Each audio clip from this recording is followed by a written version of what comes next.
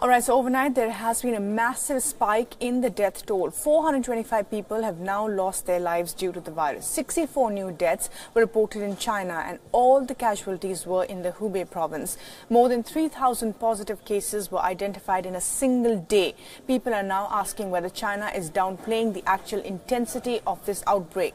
Independent reports claim that the actual number of infected may be as high as 70,000 in the city of Wuhan. The city of Hangzhou has been under lockdown, and 3 districts in an effort to control the outbreak. Now, 2 cities in eastern China have also been under a lockdown. Between them, the 2 cities account for more than 9 million people.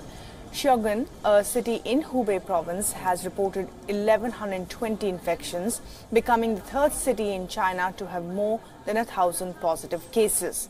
Now, masks remain crucial in containing the outbreak. The regional government in Yangjing County has banned civil servants from using the N95 masks.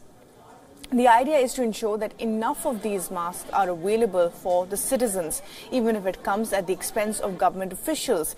Companies manufacturing these masks have also seen a spike in profits as a result of the shortage. Meanwhile, China's ambitious 1,000-bed hospital is now open to patients. It took just 10 days for the country to finish the construction. And according to reports, China's People's Liberation Army has sent 1,400 medical workers to operate these hospitals. The World Health Organization has warned all the countries dealing with the coronavirus outbreak by preparing and not by panicking. At a press briefing in Geneva, the director of Global Infections Hazard Preparedness has elaborated about the global collaboration of WHO and Google to narrow down on all the information regarding the virus, this to avoid spread of misinformation on the internet.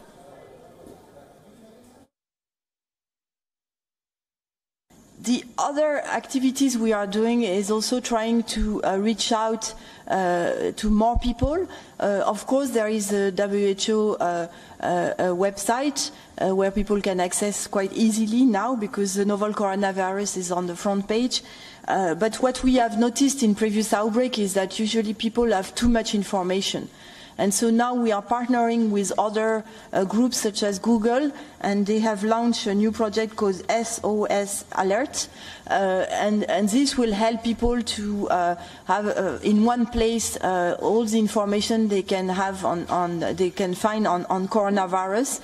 And so this will be triaging as well, so that people have an easier access to key information.